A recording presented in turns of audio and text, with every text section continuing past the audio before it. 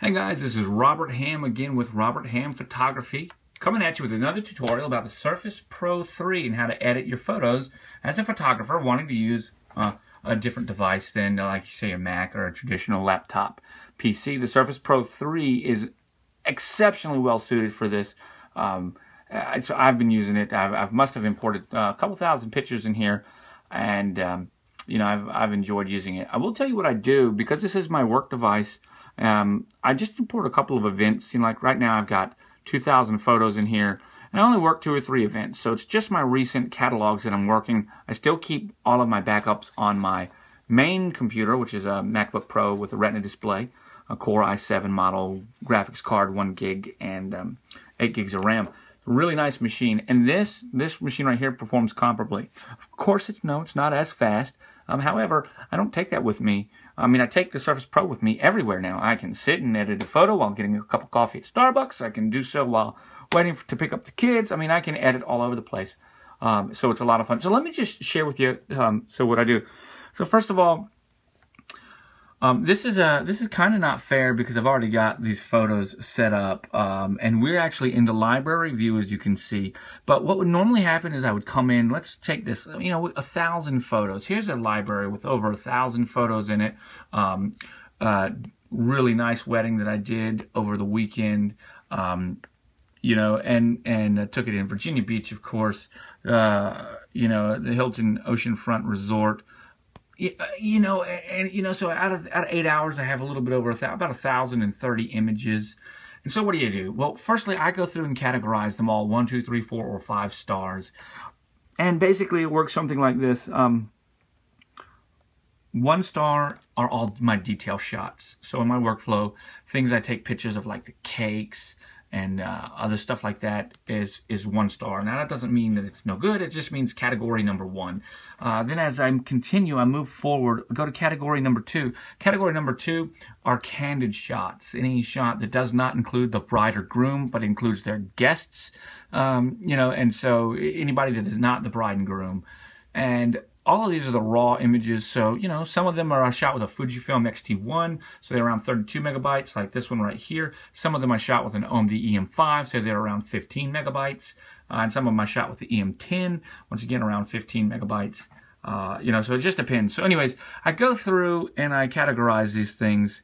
Category 3, as we're coming across right here, is family portraiture. You know, so any portrait that I've done, of course, while there. I do portraiture at all of my weddings. I do, not just of the bride and the groom, but and not just of them, but actually all of their guests. If they want portraits or whatever, they come up and do portraits. Category 4 is any picture that the bride and groom may be in with guests. Okay, so it's a picture that has the bride and the groom, or the bride or the groom. So any picture that the bride and the groom is in, and they are with the guests, is in here, you know. And then category 5 is really just the pictures of only the bride and the groom, single shots. They can be together. Things like this right here, beautiful shot. This does not count, because the subject is very nicely separated from the background, nice bokeh and blur.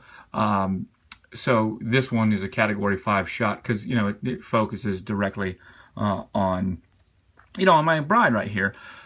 So shots of silhouettes of the ring hand and everything else, and dancing and stuff like that. Shots that focus on specifically the bride and the groom. And so it was so cool. He cut his sword. I mean, he cut his cake with a saber. And I just thought that was the coolest thing in the world.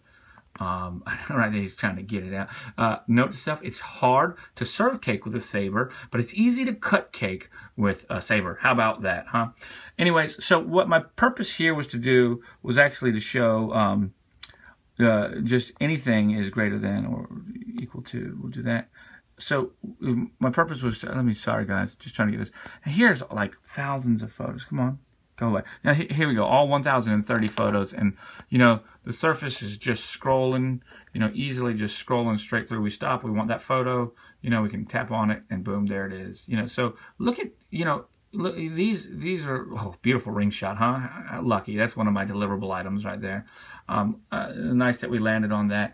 So you can see that it's very responsive. Let's just take a photo that I didn't edit for whatever reason. Let's go, less than or equal to, let's just do is equal to no rating. So we've got 585 photos that have no rating. And let's take something that's got a really weird white balance. You know what I mean? Okay, I tried to move it. The pen really wants to function as a pen. Let's take something with a really funky white balance. I can think of some shot. Ah, here we go. Great. I want to get a shot that would just normally be yuck. Okay, so this is a shot that I didn't use. I just want to show you how we'd go ahead and edit it. First of all, I'm going to get rid of this window pane so I can make it larger. That'll go away in just a second. I tap on it, it'll go away. You can see we've got some blown out areas right here. There's really some really purple or blue glasses. It's building that one-to-one preview. It's actually already been built, but it takes it a second to load. But, you know, that's how Lightroom works. It does load a little bit faster on my Mac, but I have not found it to be so much faster as to really apply anything. Now we can see, here's where we go. That the embedded JPEG of the raw file has been discarded, and this is what we've got. Okay, and that's going to be the same. As you can see, all these changed as well. So when we look at this image, the first thing I'm going to do when I come to it is move over to the develop module, get rid of this again. Okay, now that we're larger, and I'm going to come right over here and make sure that I can just do, I like to get an auto. I like to guess and see. I think this one's 1.5 stops off, so let's see if it's about 1.5. No, it was about 1 stop, 2/3 of a stop, or 3/4 of a stop off, which is not really a problem. We can come over here and fix it pretty easily. Highlights, I trim them down. I recover highlights by gaining some whites. Shadows, I pull them out so I can see some detail in her hair. Blacks, kill them. Nah, right here, you just murder these colors right here. And then bring them all the way back up. There it is. And then back down. So now we're messing with the clarity. Now when you start to mess with clarity, right, you can see it's pretty responsive, but it took just a second. It hung because it's got to work that whole algorithm.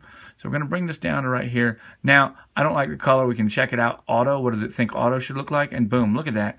So Lightroom was really good at being able to base a great auto color correction here. This is an interesting photo. It's not one of my more favorite photos. Just speaking of that, I can bring some vibrancy back. Very simple. And then come on over here, add a bit of a vignette in order to bring the focus in. So the photo is definitely nicer. But let's say that's not what we really wanted to do. Let's find something else that's kind of cool, you know. Yeah, okay, here we go. So here's a shot.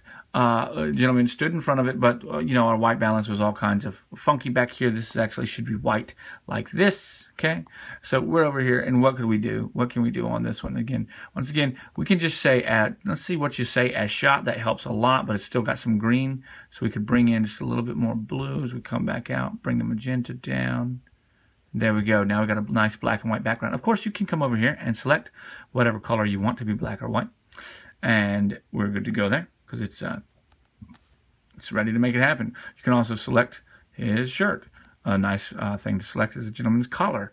I don't like that though because the collar had a cast on it from when the actual shot was taken, so it kind of murders the background a little bit. So there we go. We bring it back out, and now we can come back over. This is a gentleman, so I'm going to knock down the clarity just a little bit. Okay. As I do, I could bring up the vibrancy some, just to get his face a little bit. Bring out the whites. Now this is where we're really going to get that white background to show back up. Drop the highlights down so we can get rid of.